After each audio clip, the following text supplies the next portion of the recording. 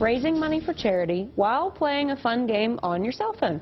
Sounds easy, and that's because it is. And the Albuquerque startup that came up with it hopes the buzz will bring a lot more money to New Mexico groups in need. Colton Schoen has this story new tonight.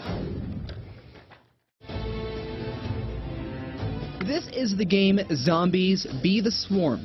In it, you play a bee who uses a hairdryer that shoots lasers to take down the bad guys. The goal? Stay alive. You basically follow Phoebe and other bee heroes as you try to survive the zombie apocalypse. These are the guys who came up with it, Rob Slaughter and Logan Dujinski, with the startup group BeeTheSwarm. They wanted to tap into our obsession with smartphones and zombies. Technology, we're all connected. But what if we could use that connection to do more?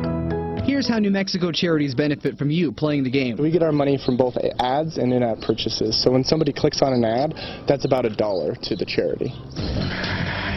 The game went live in February and has already raised about $1,000. So just in the last week, we've done things like we've helped raise funds for after-school programs for kids. We've actually helped 3D print a prosthetic limb for a child. To be able to play a game and to do good, it's a no-brainer to me. The two say the goal is to create several more games throughout the year, all different to attract every kind of gamer out there. Get some games that are a little bit more like puzzle games and stuff like that. So if you're buzzing with excitement and want to play the game, you can download it for free on Google Play and on Apple's App Store. Colton Schoen, KOB Eyewitness News 4.